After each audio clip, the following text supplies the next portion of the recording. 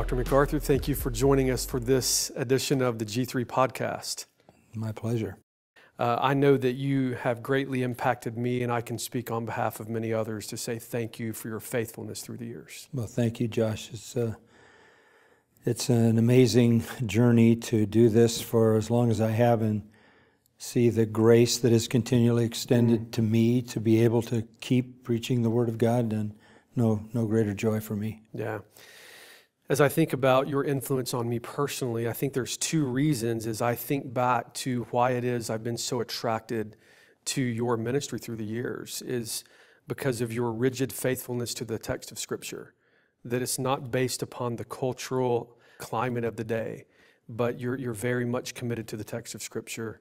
And then also your willingness to take unpopular stands to defend the gospel. And that's been a huge encouragement to me. So I just want to encourage you to continue to persevere onward. Well, we know the gospel is an offense.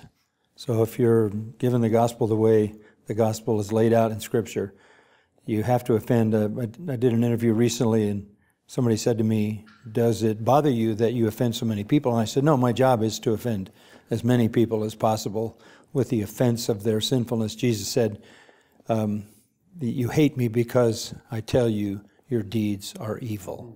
But that's where the gospel has to start. So we have to identify sin, we have to identify false doctrine, and that's part of the calling. Yeah, absolutely. So here you are, you've been pastoring the same church, Grace Community Church, more than 50 years. You've been through various seasons of blessing, seasons of pain, weddings, funerals, the whole bit. So here you are at this particular time. What's one of the greatest blessings now, presently, after having served for more than 50 years in the same church that you enjoy today? Well, when you use the word seasons, I think immediately of 2 Timothy 4, preach the word in season and out of season. And I think that means that we exposit Scripture with a view to the season. In season and out of season means that times and epochs will ebb and flow, and the Word of God has to be accommodated to those kinds of issues, whatever happens to be going on. And as I look back over half a century and see sequential exposition of books and books and books and books for all these many years, I also see how through all kinds of various seasons in that half a century, the Word of God was directed in a special way at what was happening. In this particular season now, obviously, we have some current issues that are massive and epic and inescapable, and you'd have to have your head in the sand not to be addressing them from the Word of God. So the wonderful reality is to be in a season as this complicated one is. I mean, there's never been as complicated a season as there is now, with all of the issues related to health and COVID, and then all the racial issues and all the social issues and all the educational issues and just, police issues. I mean, it's a cacophony of noise that disrupts life in just about every way you can imagine. And then the breakdown of the family and all the rest that's going on, political hatreds. And so the thing that's so encouraging to me is that I'm not confused. And I think after all these years, it all looks pretty clear to me, because half a century of seeing everything through the lens of Scripture allows me to understand what's happening in the world, both from the human standpoint and even from God's sovereignty. So one of the wonderful things about being where I am now is the years of seeing the Word of God apply itself to every conceivable kind of thing that you could expect or not expect, and realizing that the Word of God is adequate and it can bring the right answers even in a complicated time like this. But I think beyond that, the amazing reality of my life now is what it's like to pastor a church that you've been in for half a century and see the work of the Word. Okay, so I'm pastoring the great-grandchildren, in some cases, of people who were in our church. A number of cases, and I've seen the Word of God do its work generationally through these families. I'm living a kind of life that very few pastors will ever know, where you build a loving relationship with a core of people and it lasts for half a century. The prayer support I get, the love, the affection, the trust, the care is really amazing. And it's not just that I'm a teacher, it's that there's a shepherd and sheep relationship that's very intimate over this long. You mentioned weddings and funerals and hospital calls and people's issues in life, and you've been there and gone through all of that. So there's a bond of love and affection that most men will never know because they're not going to be in one place for half a century. And it's a bond that the Holy Spirit creates because I'm the messenger of the Word of God. You know, Paul says, quoting from Isaiah, how blessed are the feet of those who preach the good news. Well, I know what it's like to receive the blessing because I've been the guy preaching the truth. I'm not the source of it, but I've been the tool that God used, and the bond of love and affection is beyond description. Mm-hmm. Yeah, that's really encouraging. Phil Johnson said of you, he said that you are the greatest American expositor in the last 200 years. And so you've spent your ministry preaching the Bible verse by verse. In fact, you, in over 42 years, you walked with your church through the entire New Testament. That's about 3.7 verses per week for your entire ministry. You did the math, huh? Yeah. And so why is it that with all of the new changes, as far as methodology, that you've never departed from expository preaching? Because I have one task, and that is to proclaim the Word of God. That never changes. It doesn't matter what's going on around me. In a sense, what's going on around me is irrelevant, except to the point that you direct these things at the seasons you're in. But the command is to preach the Word. In season and out of season, it's always the Word. So there's nothing that I could come up with or that I could think of or I could read from another author that would even approximate the value of divine revelation. So I think everything is driven by my view of Scripture. And I was talking to the Master Seminary guys a couple of days ago, and I told them the foundation of ministry, okay, the foundation of ministry is your view of Scripture. And the first and necessary aspect of that view is that you believe the Word of God is objective. To borrow from Luther, you believe it's external to you, okay? So that your intuition, your experience has no role in interpreting Scripture, okay? It's external to you. It's timeless, it's eternal, but it's outside of you. So you're never looking inside, you're always looking outside. So you spend your entire life trying to accurately handle the word of truth so you don't have to be ashamed, as Paul said. So that sense of the objective word has driven my life. And the second thing that's driven me is that interpreting it accurately is actually a science. It is actually done by rules that are fixed, grammatical, historical, contextual rules, so that this is not whimsy, this is not sentiment, this is not emotional, this is not intuitive. That I come to the Word of God the same way a scientist would come to a math problem or any other kind of thing.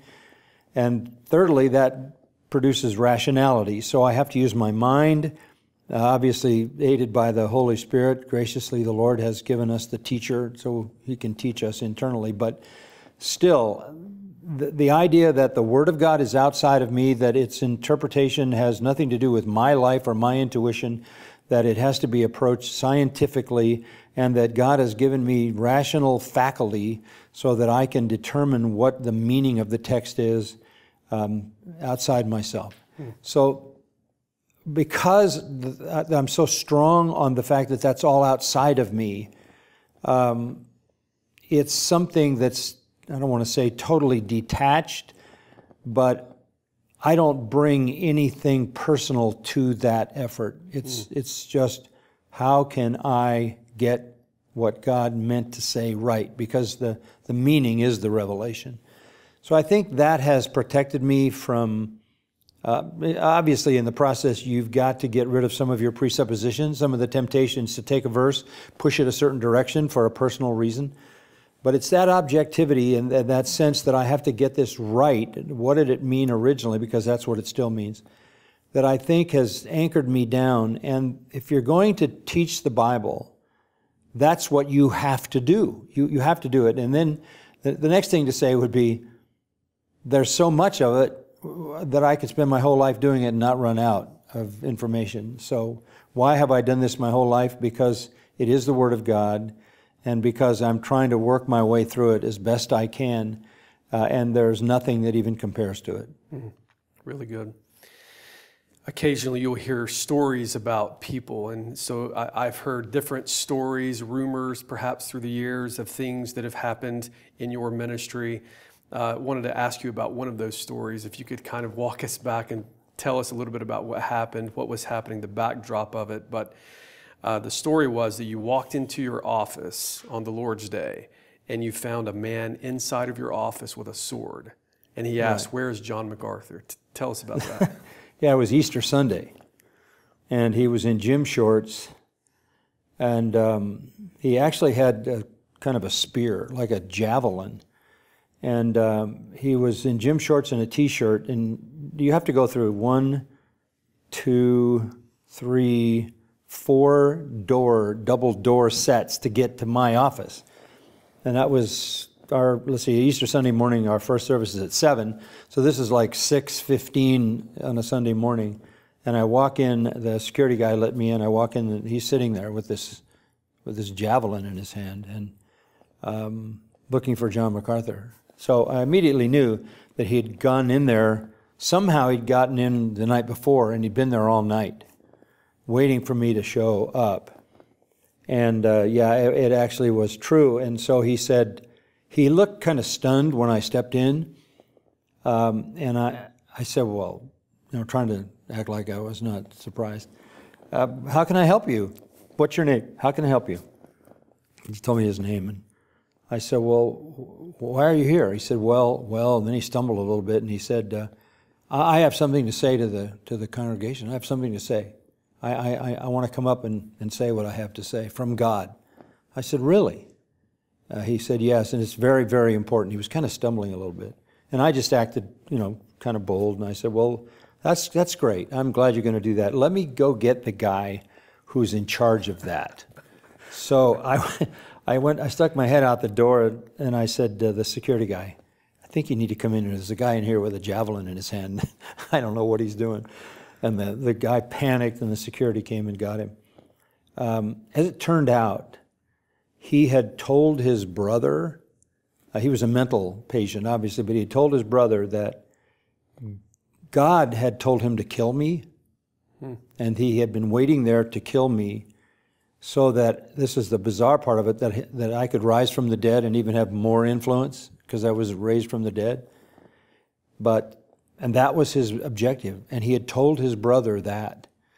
So somehow the Lord stopped him from doing that that morning, and he backed down to just wanting to make an announcement. The sad story about the guy is that it wasn't long after that he took his own life. But yeah, that actually is a true story. That's kind of legendary. Yeah.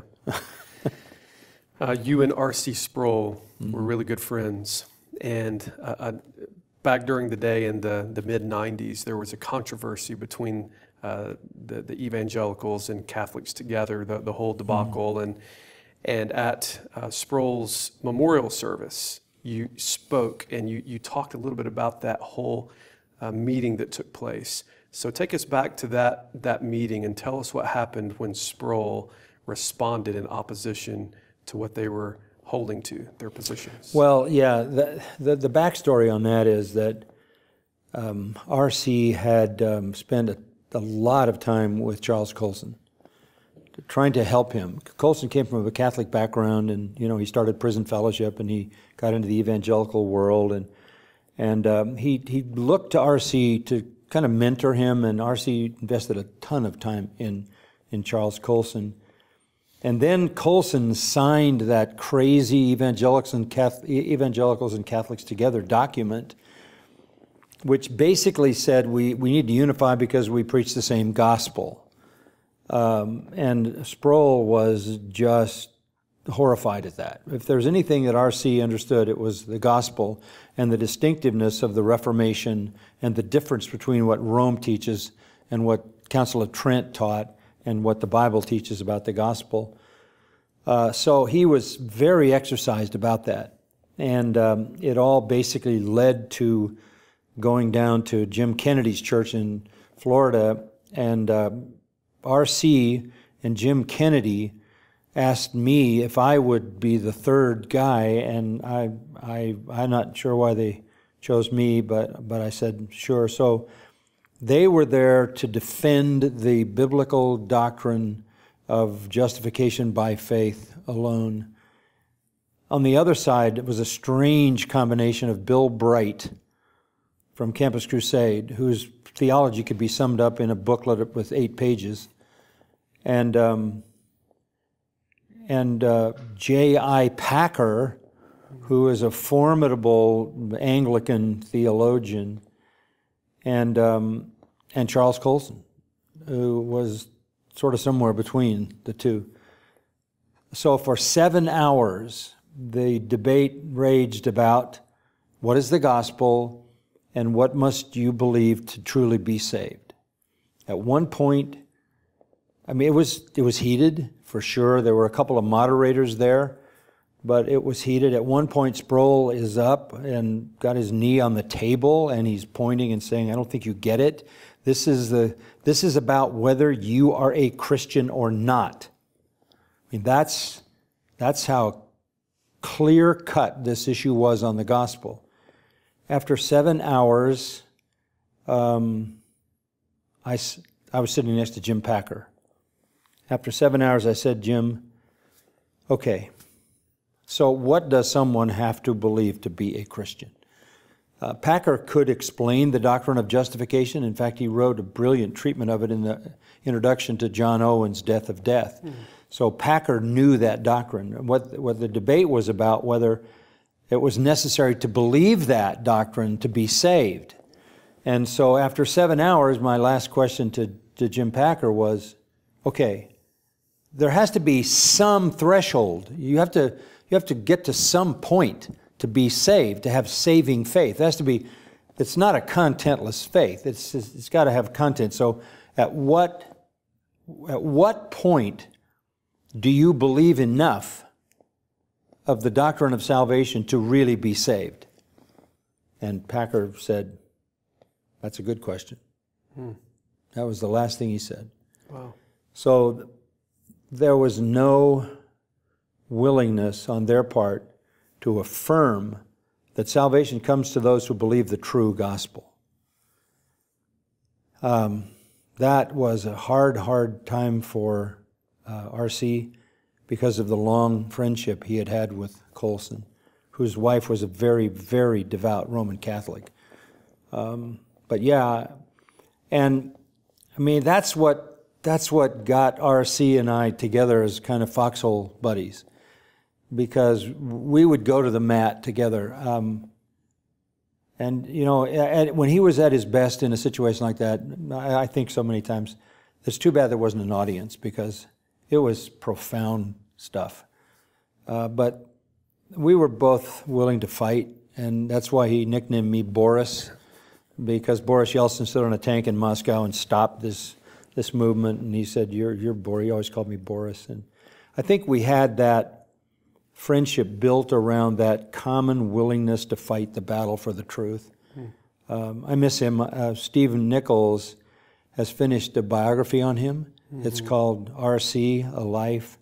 I just read a pre-publication copy. It's phenomenal. It is incredible. I'm just today even writing an endorsement for it. I don't know exactly when it'll be out, but yeah, and just reading through the book again reminded me of what drove him was the truth. And he would even be willing He would even be willing to debate on something when I didn't think he had a case for it, like infant baptism.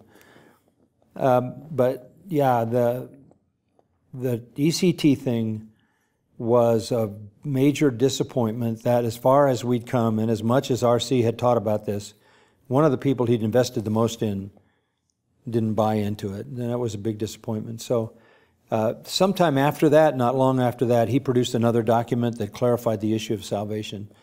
But that battle has, there's another way to understand that battle. I say the same thing about the Lordship of Christ issue. I used to write books on the Lordship of Christ, and they would be argued by other guys who wanted to write other things. And people ask me, do you think there's still a question with the Lordship of Christ? And I say, absolutely. There are denials of the Lordship of Christ everywhere. They just don't have words.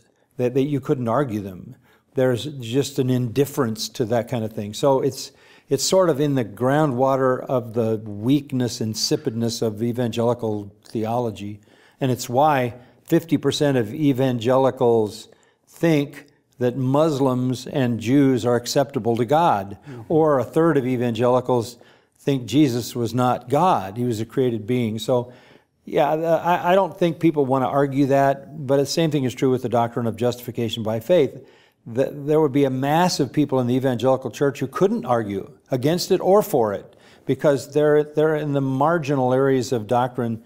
This suits the contemporary kind of pragmatic church. Mm-hmm. It's an epic tragedy. Mm-hmm. You're no stranger to controversy. So through the years, you have taken very public stands against error, and presently you find yourself in another controversy related to this whole pandemic, the COVID-19 controversy, and you have been applauded by many, you've been critiqued by others with your willingness and your choice to continue to meet as a church on the Lord's Day. So you've chosen to defy the mandates. So why did you make that choice? Yeah, well, I like to remind people I'm not doing anything different now than I've done for 50 years. I show up in church and I preach and we sing and we worship the Lord and everybody comes. Look, there are only two things to think about.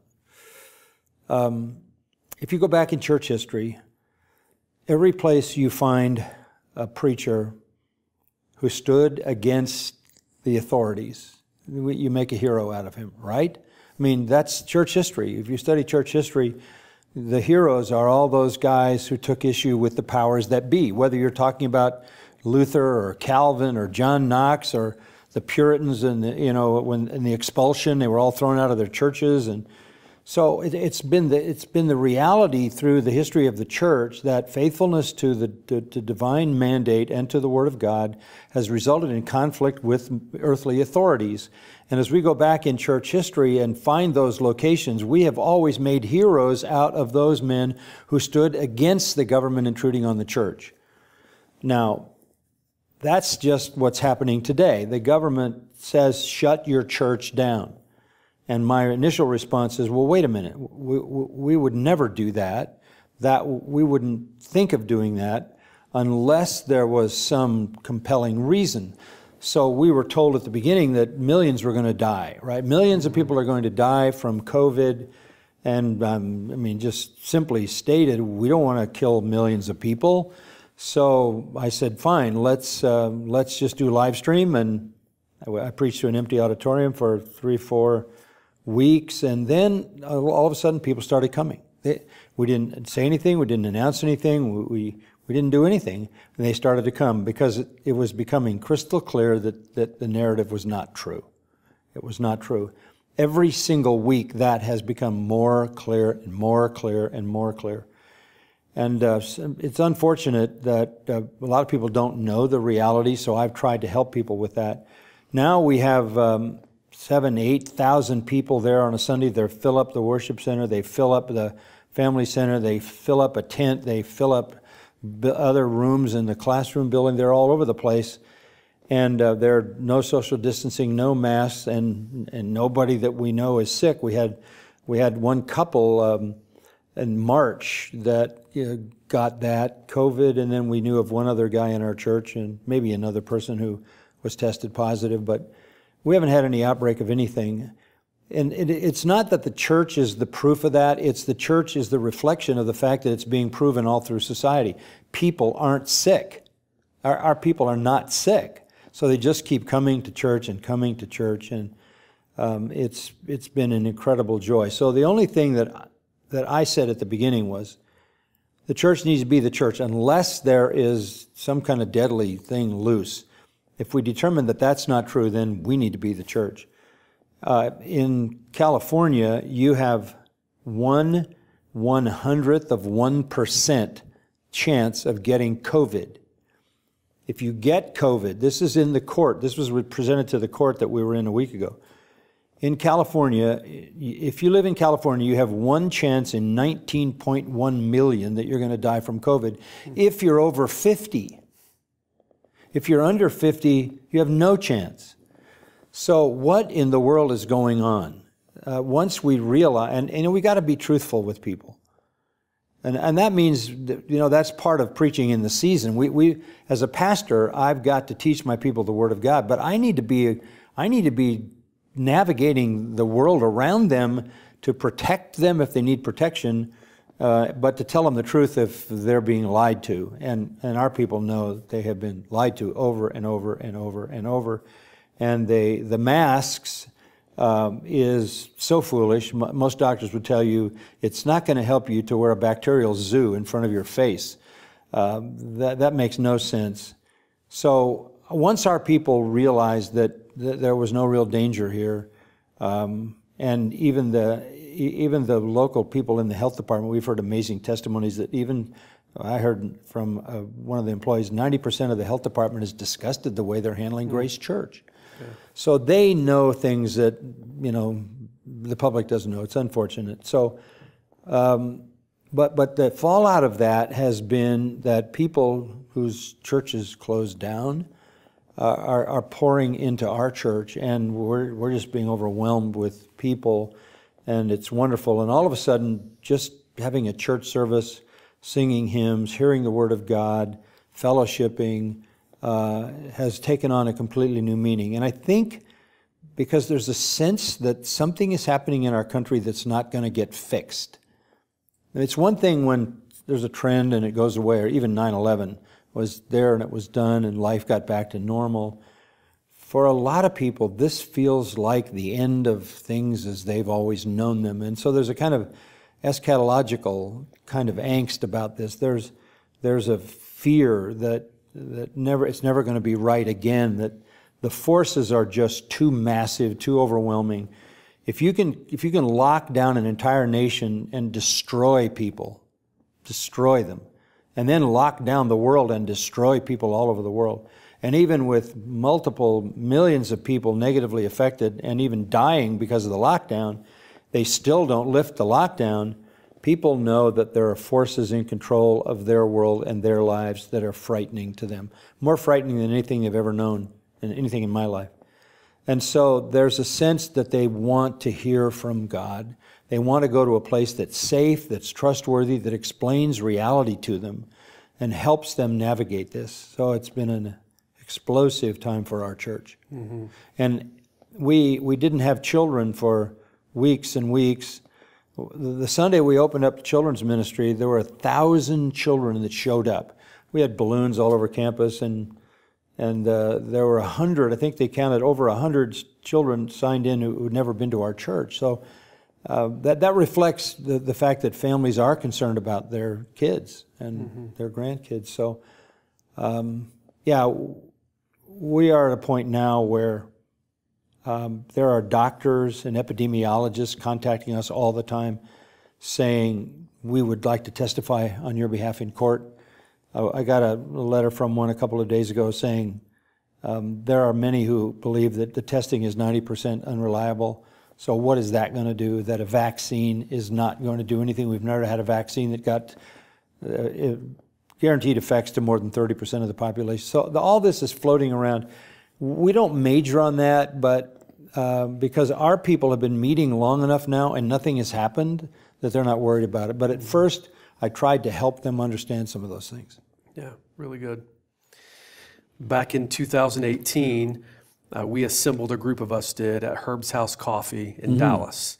And the purpose of that meeting was to diagnose, talk about, think through some of the issues related to the social justice movement within evangelicalism. Now, back in 2018, which is just 2 years ago, most evangelical leaders were saying to us, there is no such thing as a social justice agenda in evangelicalism. We were heavily critiqued. The day that we gathered, it was your 79th birthday. We sat at the table, we spent an entire day working through the issues together. And then what emerged from that meeting was the statement on social justice and the gospel. And here we are just 2 years later, and we see massive issues taking place related to social justice culturally and within evangelical circles. But in that meeting, after I opened up the meeting, talked about some initial things to get the ball rolling, you made a statement. You said that this social justice agenda is more dangerous than any other controversy that you've faced, perhaps the most dangerous in the last maybe 100 years, but definitely in your lifetime. Do you still believe that to be the case? There's no question about it. There's no question about it. I think it was Noam Chomsky who said, if you want to start a revolution, come up with a slogan that nobody can reject. Social justice, who would reject that? Black Lives Matter, who would reject that? So the camel's nose is in the tent at that point. Because and then you don't want to be a racist, and you have to realize that people have been mistreated in the past, and so all of that is framed up. And what just was so disturbing to me, and that's why I was part of that meeting, and that's why I think that statement is so well done. What was so concerning to me was people were jumping on that bandwagon before they really thought what they were getting into. Because in the first place, I've said this through the years, justice doesn't need an adjective. Justice is justice. Social justice is another term for socialism. It's another term for taking money from one person and handing it to another one. It's basically a euphemism for equality of outcome. You can have equality of opportunity, but you can't guarantee equality of outcome. But social justice wants to guarantee equality of outcome by taking away something that this person has earned and handing it to someone who didn't earn it. So it was just a front for socialism. There were years and years of underlying, underbelly developments to tear down democracy as we know it in America underneath that, and I saw that for whatever reason. Critical race theory, like all critical theory, is iconoclastic. All it wants to do is destroy, destroy, destroy. And there's a simple way to understand that, okay? Here's what I saw coming. We are, as white people, or non-African American people, the culprits in everything that's wrong in this society.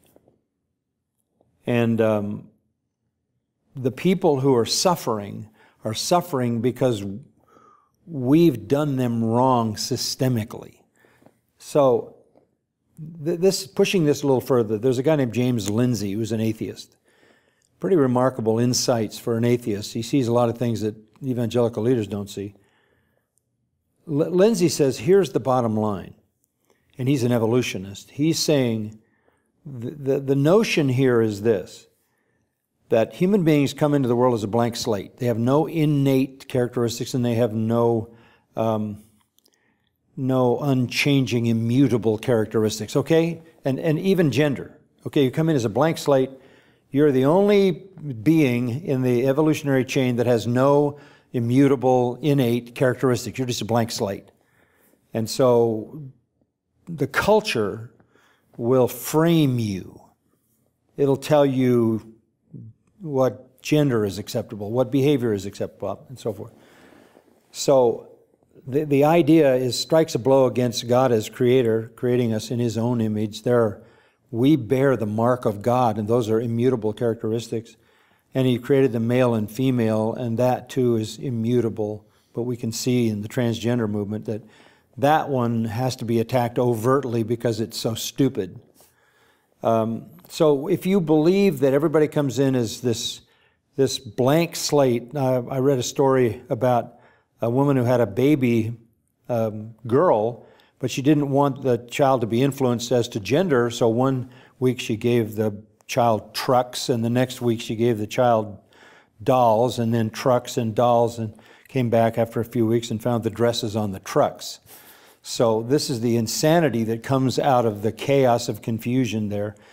But that is the notion, so that, the purpose in that is so that I'm not responsible for what I've become. You are, because you patriarchal white people systemically built into the fabric of this culture the kind of things that made me what I am. So it's not my fault. So what do we have to do? Not change things. We can't just change things because you're still in power. We have to burn this thing down to the ground and replace that with a completely different group of people. So that's when you look at social justice, systemic racism, critical race theory, it is an effort to completely abolish everything we've known as life. One of the most interesting aspects of it is what's called research justice. I don't know if you've heard that. Research justice means if you're a white guy in a university, your research is unacceptable. You're on the outside. So if you take out the research of the white guy or the Asian guy, you blunt progress. I mean, it's absurdity, but that's how iconoclastic it is. That's how devastating it is, and that's why it's a burn-down deal. It wants to burn down, it wants to end capitalism, private enterprise, like the Bolshevik Revolution. It wants to go back down to nothing. It doesn't have to rebuild, because when there's a flip and new power structure comes, they'll rebuild it the way they want. So how in the world evangelicals could buy into that and get seduced by feeling guilty for being white as if they mistreated people is just bizarre. Has everybody been treated the way they should be treated in the world? No. Has anybody been treated the way they should be treated in the world from a divine standpoint? Well, not yet, because we're still alive and we're sinners enough. We should have been judged long ago. But just on a human level, the one thing the sinner wants to do is blame somebody else for his sin. And so when I started to attack this, I went through a series on Ezekiel 18 of individual responsibility. If we tell people they're not responsible for what they are, you just cut them off from the Savior. Because, you know, if I don't come to grips with my own wretchedness, and that's a challenge anyway. Jesus said they hate me because I tell them their deeds are evil.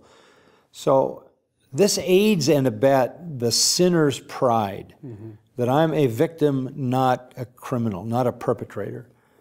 And I think people bought into it because they didn't want to be called a racist instead of responding biblically. And now that was a trap. That was a complete setup. Once you decided to buy into it and you start confessing your whiteness, whatever in the world that ridiculous. If you're going to confess something you really are guilty of. But that kind of virtue signaling, kind of spiritual grandstanding is absolutely meaningless, and it just aids and abets the notion that people are what they are because of somebody else. And you take a look at the African American community, and I've been involved in it, as many people know, and have a lot of experience. But if you're an illegitimate child, if your mother has aborted other children, if you have no father in the home, and you're growing up in a society of kids just running wild in the streets, if you'd hate to say this, but in Los Angeles, the level of illiteracy in the public schools is mind-boggling. What chance do you have? Now, you can't blame someone else for that. That culture needs to get a grip on itself. And so as a Christian, what I want to say is stop blaming someone else. Look, everybody's got issues in life. Take a look at where you are. Find the path to change that. And the change begins when you come to Christ. And so I just think this has ripped this country to ribbons, and it's just destroying churches. And you know it's destroying denominations. And it never should do that. but that's what it's done because no one wants to be called a racist. You want to avoid that at all costs. But I think there are other ways that you can prove you have the heart of God, who is no respecter of persons. Yeah. Racism or any kind of partiality is a sin. It's clearly a sin, and it's a bizarre sin to hate people because of some immutable characteristics about them, whether it's you hate because they're black, or you hate because they're Asians, or you hate because they're white. That's insanity. Why would you reduce everybody to that? But that's what's been done. In order to aid and abet the cause, they have to reduce everybody to an identity class, and then everybody in that identity class has to receive the same amount of hate. And then they have to bear the same amount of guilt. Then they have to make this endless confession. I watched this play out with Drew Brees, the quarterback in New Orleans, who made a very sensible statement and then couldn't repent enough. He just kept repenting and repenting and repenting. It was never enough. That's right. So this is the most destructive thing that I've ever seen happen to the evangelical movement. And the big question is, are these guys who got on the wrong side of this ever going to say, I was wrong? I need to repent, not of being white. I need to repent of being woke. Yeah. I need to repent of joining Black Lives Matter. I need to repent of being an aid and abet to Antifa. I need to repent of hating the police and wanting to defund an institution that God has ordained for the protection and preservation of life. Romans 13 says they're ministers of God. If they want to repent of something, what I would like to see, and what would make a massive difference in this nation, would be evangelical leaders repenting of siding with such a destructive movement. I can hope for that. Next year in 2021 in Atlanta, we're going to gather together as attendees and speakers for the G3 National Conference on the Doctrine of Christ. Now, as you well know, the doctrine of Christ is extremely important.